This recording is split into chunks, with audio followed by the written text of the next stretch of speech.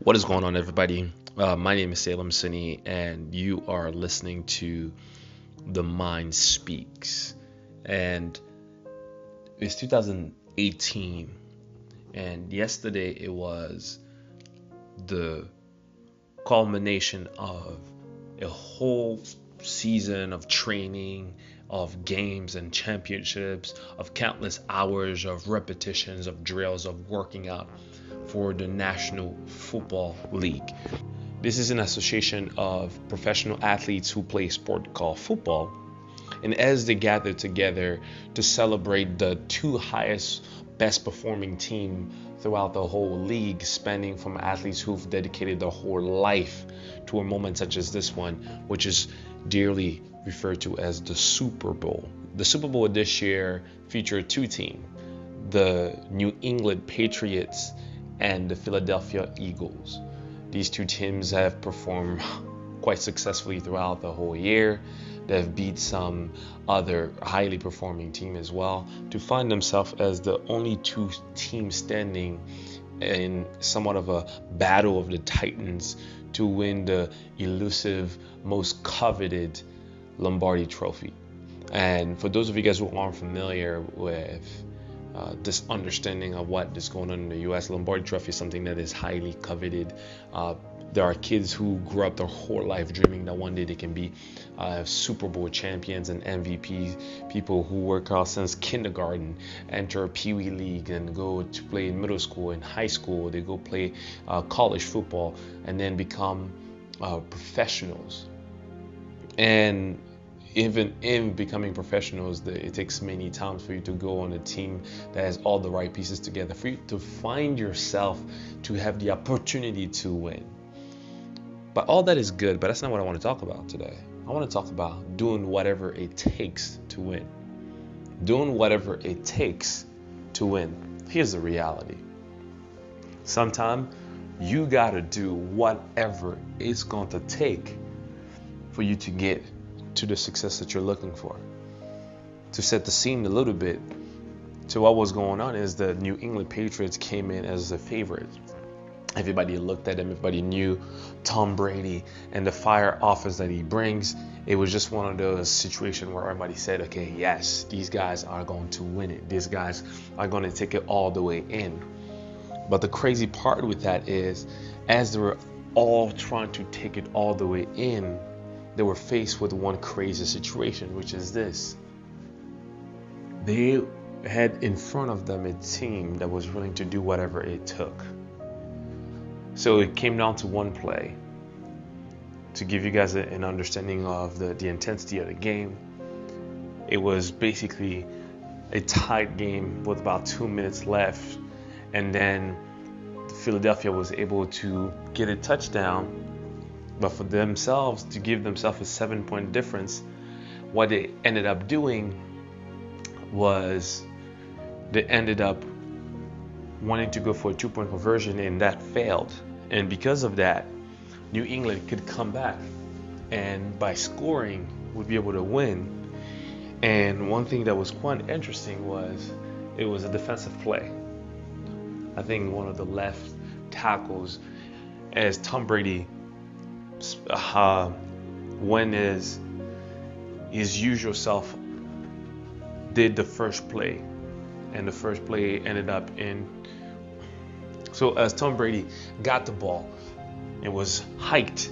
He drew back to trying to scan the field, to trying to look for his receiver or the best receivers he will try to throw the ball through. When he was motioning, bringing his hand backward to trying to bring it forward, poof, he got hit by one of the players, Grant from the Eagles, who knocked the ball out of his hand. He fumbled on the ground, and then it was scooped up by one of the the corners, actually from I think it wasn't a corner. It was actually picked up by one of the other players of the Philadelphia Eagles, and this was a turnover. So now the ball was going from the Patriots' hand all the way back to New England. By doing so, that shifted the whole momentum of the game. Even though the Patriots ended up having the ball back, it was basically there was barely no time left. They had to do a Hail Mary and basically lost on the Hail Mary because the ball was batted down. But something that is quite interesting in the midst of all that, when I look, one thing that keeps coming back to my head is Philly did whatever it took to win. Sometimes you have to realize that they're not coming to help you. Like, as I remember, Philadelphia was jumped ahead in the game. They were really ahead by a pretty large margin, and they were about to win. They were about to accomplish all these different things, and it seemed like the history was repeating itself again. Tom Brady was coming back to win, and guess what happened? Philadelphia had to do whatever it had to do, whatever it takes to stop the guy. If not, it was going to be 2017 all over again, when the Atlanta Falcon thought that they were so safe being so far ahead that they wouldn't have to worry about the Patriots coming back, because it was 28-3 and they ended up losing. Why? Because they did not do whatever it took. Listen, they're not coming to help you. They're not coming to help you. That's the thing that you have to understand. And I want to share this mindset, because I was thinking about this the other day, and I was like, why did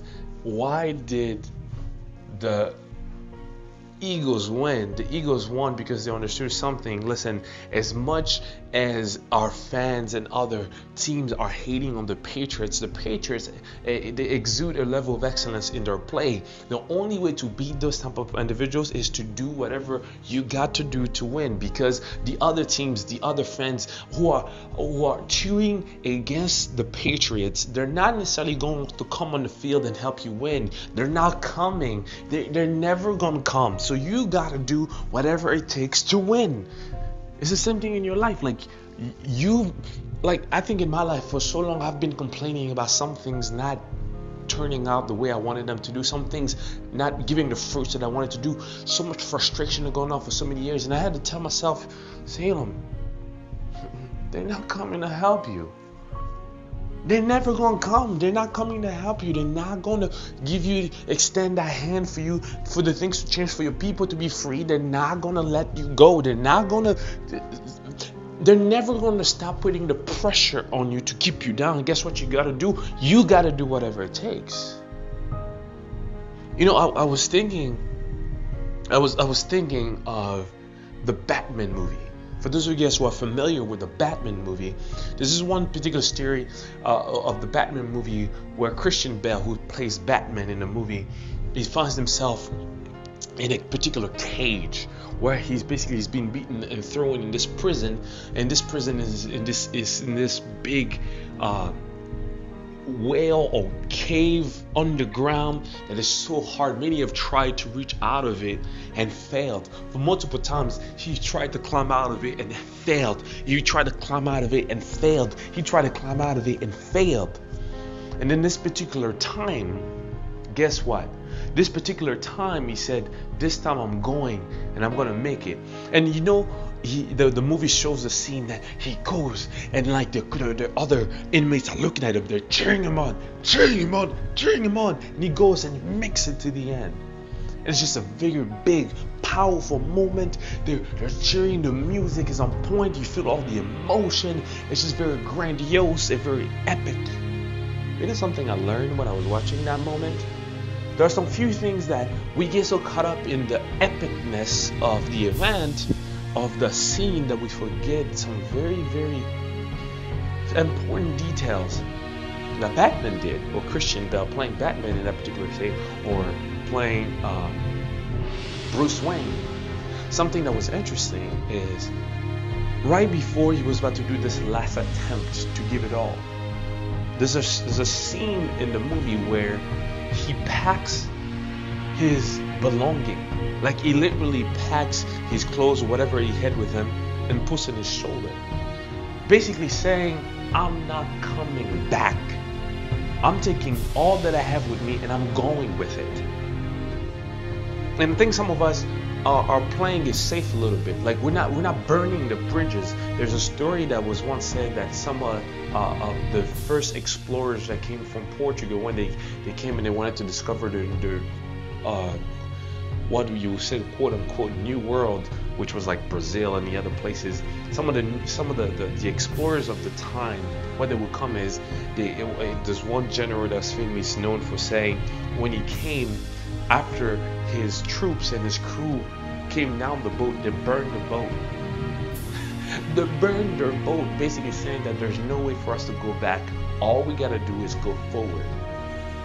So some of us have to cut the ties with whatever had been tying us to the past, what have been giving us that kind of like, well, I don't want to completely jump into this new thing. I don't want to completely give myself to this relationship. I don't want to be completely accept what God's will for my life is. So I'm gonna kind of leave this like little door, this little opening for in case it doesn't work. Well, that doesn't work like that. Unfortunately, true success only comes when you get to a point of no return and you pack your stuff because you ain't coming back. But you have to make a decision that I'm not coming back to the situation I'm not going back to that detrimental situation. I'm not going back to that sense of lack of poverty, to that sense of not being loved, to that sense of being abused, to that relationship that's abusive, to that person that's manipulative. I'm not going back to sin. I'm not going back to the things of the past. I'm deciding to change. I'm going to do whatever it takes. I'm going to take all my things with me and go. So as we're coming back to this particular scene again of the movie, we see Bruce Wayne, played by Christian Bale. We see Batman climbing out. He makes it all the way to the top of this prison underground cave place. He makes it there. And something that's crazy, there was a rope that was right at the top.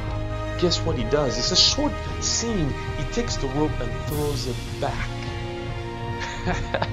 Such a powerful scene. He takes the rope and throws it back so that the people that he left can now find somebody to come help them. Guess what? Batman understood. Ain't nobody gonna throw the rope for me. I gotta make up my mind. No one is coming. They're not coming. Right, I mean, listen, I know this might be hurtful for some people, but let me just tell you straight up. They're not coming to help you. No one is coming. So you're going to have to do what you're going to have to do. You're going to want to do whatever it takes to get to the success that you want, because they're not coming. They're not coming to help you. So you're going to have to do what you're going to have to do. You're going to finally have to take the courage and say, God, I'm finally going to obey you. I'm going to trust you more than what my bank account said. I'm going to trust you more than what the circumstances say. I'm going to trust you more than what the doctor said. I'm going to trust you more than what my family, my society, my social conditioning, my social class says. Because they're not coming to help me. So I got to do what I got to do. Some of us, our families are waiting for us to make it to the top and then throw the rope back. Some of us are waiting for our parents, our aunties, and all these people for us to finally make it so we can throw the rope back. Are you going to make it? Are you going to make it back, or is this just going to be one of those, again, a situation that, well, whatever happens, happens. You understand, my brother? No. Or are you going to actually do whatever it takes to create a different world for you and your family?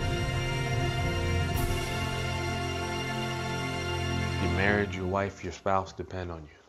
Your city depend on you. Some of you guys, your country depend on you. You have a whole generation who is expecting you to step up and to do what you're called to do. That's my message for you today. Remember, you guys' very best.